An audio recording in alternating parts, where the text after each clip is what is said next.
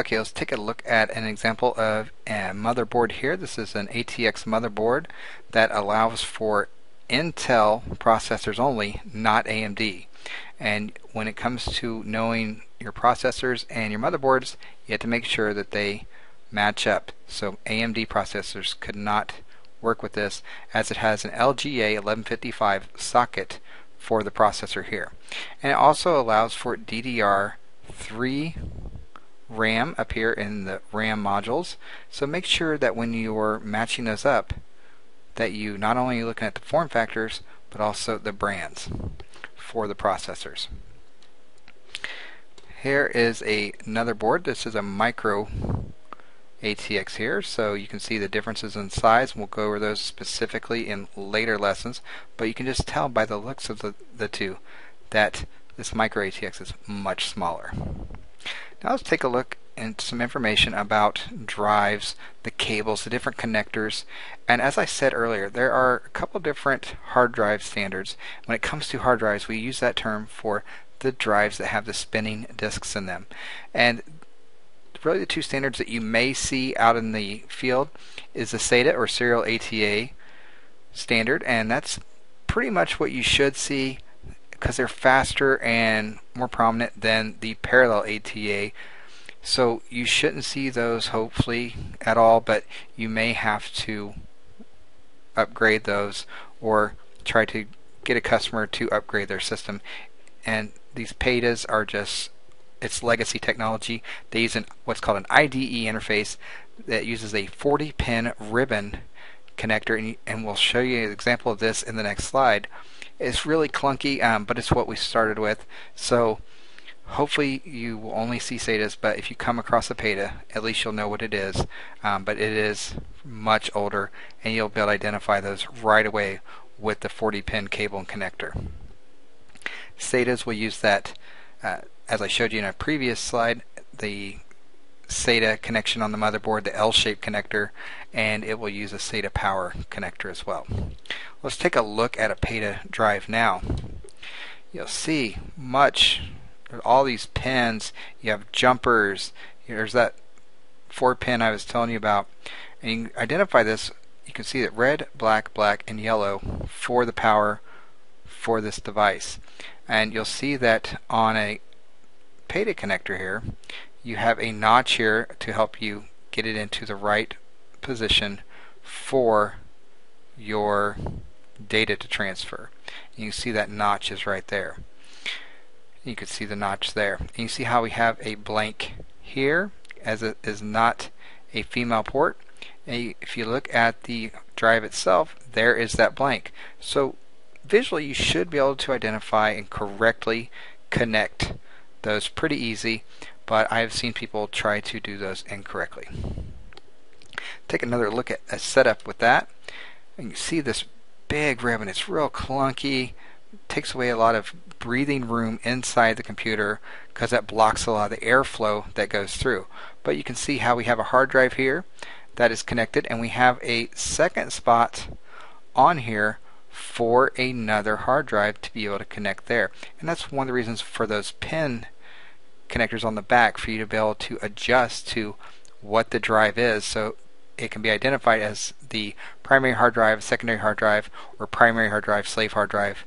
And you also have over here, you see we have an optical drive. The CD-ROM here is connected with this IDE cable.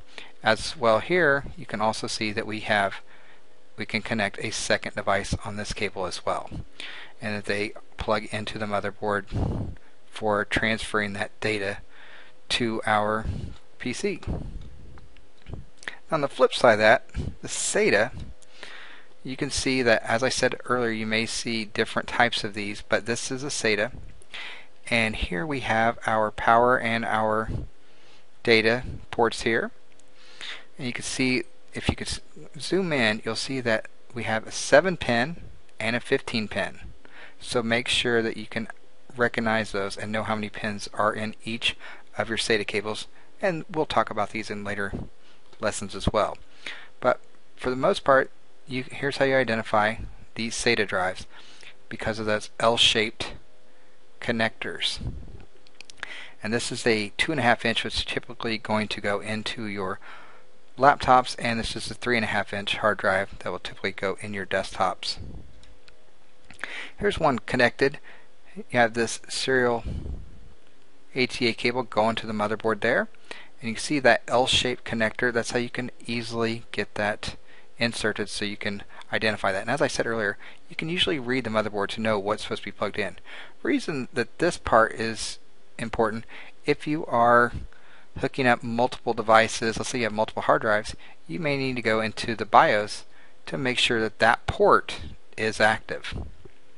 And then we have the SATA power cable going from the power supply to our device there. So we have this 7-pin data cable, and we have our 15-pin power SATA cable. So make sure you're able to remember those in the future. Now let's move on to looking at laptops. And we have many flavors of laptops out there, lots of brands such as Apple, Dell, we have HP, we have the Microsoft has their own flavor. Lots of brands, lots of different types of laptops, so you will definitely be working on laptops and need to know about laptops as a technician. You will definitely come across a lot of different types of laptops out there in the workforce. You'll have some that have a rotating display so that they can do double duty as a tablet or a laptop computer, or you may even see some that have the touch screens. You may see some that have the 10 key number pad added to them, some without. Lots of different varieties, different ports on different brands, different ports on different models. So just the best thing I can say is to always refer to the manufacturer's publishings for working on those laptops. Now Dell, as a matter of fact, has really great support in that, let's say you're going to change a hard drive out on a specific laptop, they give step-by-step instructions, usually with really good graphics, for working on that specific model. Apple, of course, has their knowledge base out there, but of course they want to try to get you to send it in or take it to a store for work on that. And it's a little bit harder to work on some of the Apple products, but we see lots of different complications with all kinds of different models. So always refer to the manufacturer's documentation. Alright, let's take a look at just an example. As you see here, we have this Sony laptop here, and it has all kinds of different connectors. We have SD card slots for more storage. We have our Ethernet port, which is pretty much a lot of laptops are going away from having that and solely depending on the wireless. You can see that this one has the high quality HDMI display port on it. We have a VGA as well. So the only difference is audio and video can go through this. Analog video is all that can go through our VGA port. We have some USB 3.0 ports on here, as well as a USB 2.0, and of course our power jacks, our DC jack for that direct current. Now a lot of times these power jacks are in many different locations. Unfortunately, the power jacks are a big troubleshooting issue where people bump them or drop them while it's plugged in, and then the power connector comes unsoldered from the motherboard, and you can see sparks and stuff like that, so it can be a dangerous situation. We have speaker ports and microphone ports here for that audio, and we have a cable lock so that we can secure our device to our desk or table or whatever using a cable lock that we have to buy separately. If you've never used one, you might look those up. They're a great item to have, especially in a environment where there could be a chance for theft or a history of theft. You want to make sure to secure those assets if you are allowed to. Sometimes it's good to put that into your IT policy that devices are secured using a cable lock. Alright, so some of those common ports we've talked about that are on laptops, USBs. We see different versions of that on laptops. FireWire, you see that on some. Network, which I said is kind of going away from the design on a lot of laptops. Typically won't see too many modem dial-up connections, but you may. Audio, of course, and video. We have a lot of these that have the slots for the flash memory, so you can take that memory with you. You put some stuff on the card, you might take it out. Let's say you have trail cams on your property or at a business, and you have some type of cameras that have the flash memory cards in them. You may take your laptop to those, take it out of the device, transfer the data onto your laptop, and then clear the card, put it back into that device, and then go on. The memory cards are great, and a lot of devices have these flash memory cards. You might see that you're missing something, like you want to be able to do something, but you don't have that port or slot on your laptop. You can still expand on that a little bit using USB dongles to get that type of connection you need. And I have an example here where we have an RJ45 network port that takes a USB. So we plug this into the USB port on the PC, and now we can plug an RJ45 Ethernet cable into that for networking. Let's say our wireless card is bad.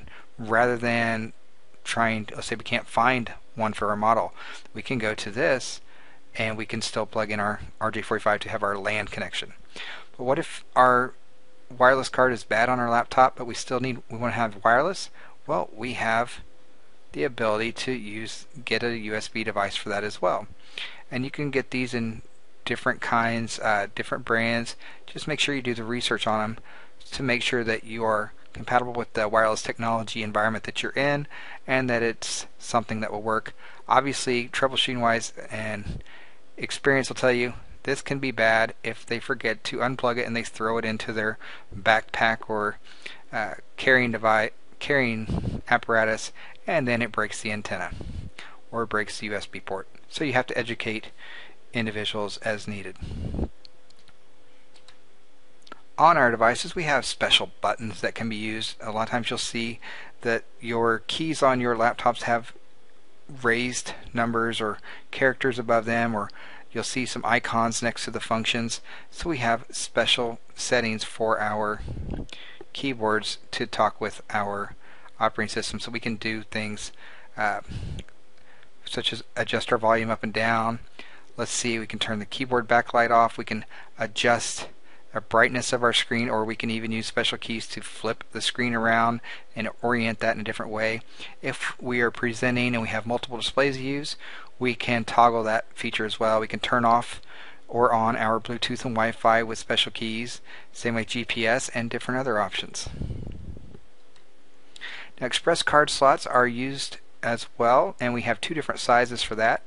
And we have the ExpressCard 34 and ExpressCard 54, and these can be used for different devices, and you can look up some of those. But before we got into USBs, a lot of times people use these Express cards or to use different features for having those, and you can look up a lot of different varieties of these.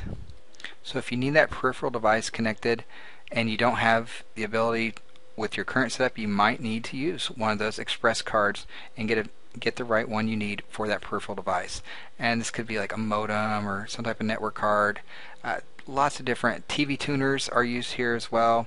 So a lot of different options for those ExpressCard slots. And the reason we call them ExpressCard 34 and ExpressCard 54 is based on the size of the cards. The 54 is 54 millimeters wide, and the 34 is 34 millimeters wide. So you can get an example of one, like say an ExpressCard 54 card that allows you to have SATA drive connections using your expansion card slot or your ExpressCard slot. So if you need that peripheral device or other socket, you may have to go through your ExpressCard slots to use this. Another really helpful peripheral device is a docking station. These are great in the business environment. I have one at home and in the office to be able to just take my laptop, set it there, and I don't have to plug anything back into my laptop or take it out when I leave. It's all into that docking station. And you can see there's all kinds of different ports that you can connect to. Let's say you have an old PS2 mouse, you can plug it in there. Let's say you have a Ethernet cable and you want to use your Ethernet connection rather than your wireless. You can have your Ethernet cable plugged in there. Let's say you got DVI monitors. You plug them in there.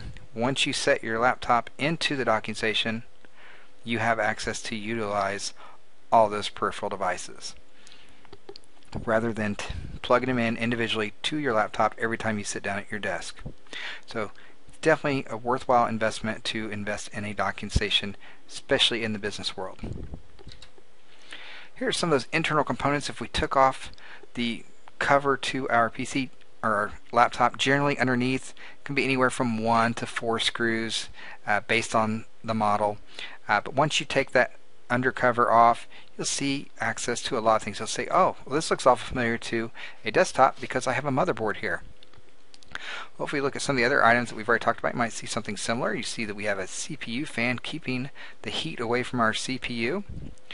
You'll see we have, here's the screw area. The screw is sitting right there next to the hole. You see this one has 2 that it connected to for securing this undercover to the bottom of our PC. Here's our hard drive. Our 2.5-inch hard drive is housed in this cradle, and it's secured with the pins. You have the tab here to help pull that back so you disconnect and then you can lift out. That way you're very safe with what you're doing.